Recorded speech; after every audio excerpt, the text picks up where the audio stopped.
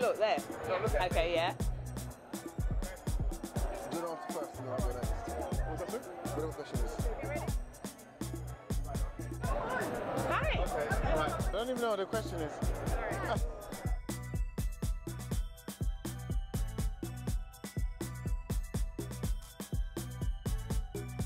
If I was to meet my 15-year-old self,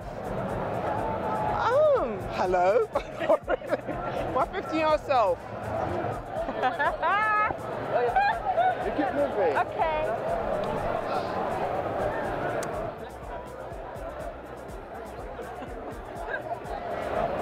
Guys, this is a really hard. Are there no other easier questions?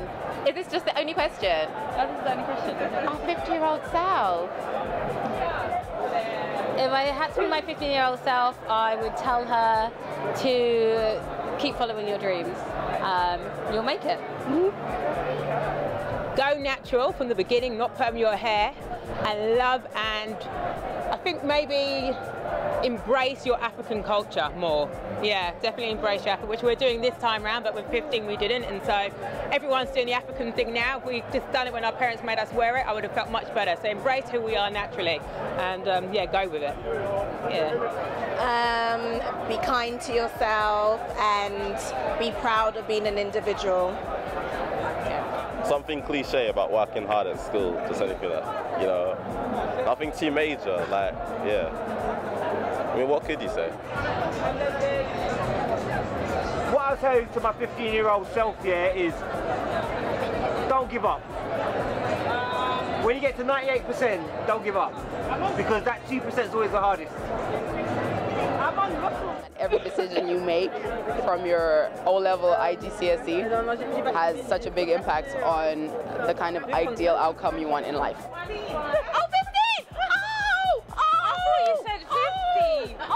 I was like, God damn, you're so fun. I thought you said 50. Oh my God. Oh, I wouldn't say anything. Yes, I am fine. Not to straighten the hair.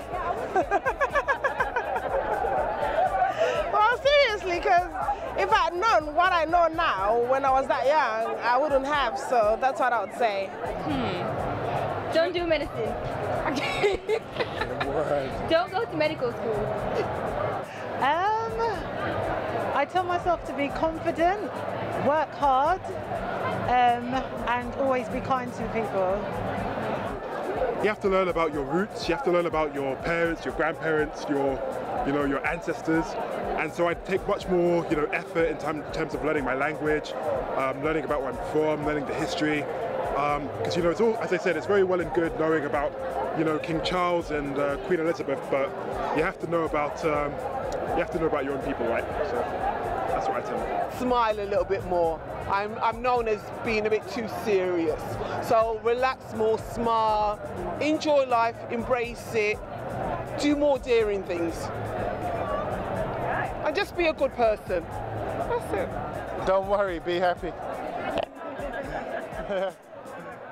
I'd say don't wear that weave. I'd say gel down your edges. I'd say eyeliner is not a brow pencil. No, I was actually very shy when I was 15. I didn't really sort of believe in myself, and when people spoke to me, I never looked them in the eye. So I'll say to myself, listen, you're going to get more confidence, you're going to believe in yourself, and it'll all work out. Study hard, believe in yourself, achieve your dreams. Simple. Enjoy the moment. Nothing is ever like it is at 15. That's it. Yeah, no, like that. No. Like I would say that. Behave, listen to your teachers, and do what you have to do at school. That's it. That everything will be okay in the end, and just to live life as you wish. Make the most of the time that you have when you're young, because when you're older it gets tougher. Choose your friends wisely. Yeah. Be careful, because those are the people that you'll take with you for the rest of your life. I think I would probably just remind her how beautiful is a black woman, that I'm fierce, that you're fierce, you're beautiful, embrace your blackness, embrace your Africanness, embrace your womanhood. Yeah, you know, live your sexuality and just be in the moment. I'll tell you to be in the moment. To not feel not at home in his skin, even though I'm in a foreign country, you know, to really immerse myself but not lose my roots, like he said as well, and to really dive into the culture and really enjoy myself. I would tell my 15-year-old self that everything is going to be fine and you're going to be very successful if you just keep working hard and to focus on your goals and ambitions. Yeah. Know who you are and listen to your parents. I would say to myself, be more focused. Yeah. I would also say have fun, but you have to use your head. Yeah. You can't stop teenagers not to have fun. They will have fun. As you grow older, a lot of worries come up, and if you have started getting worried about life by then, it would have been longer worries for you in your lifetime. Just chill out. Everything always works out. And enjoy being 15. Like, you never get that back. Yeah. And don't stress about school. Yeah. Too much. Yeah. Take an interest in especially your culture, where you come from, you know, your people, this kind of thing. It's very important to be aware of those things, you know, where your heritage comes from, you know, and invest in your people as well. Africa needs that. So, like, value your friendships, because those are the friends you have for life.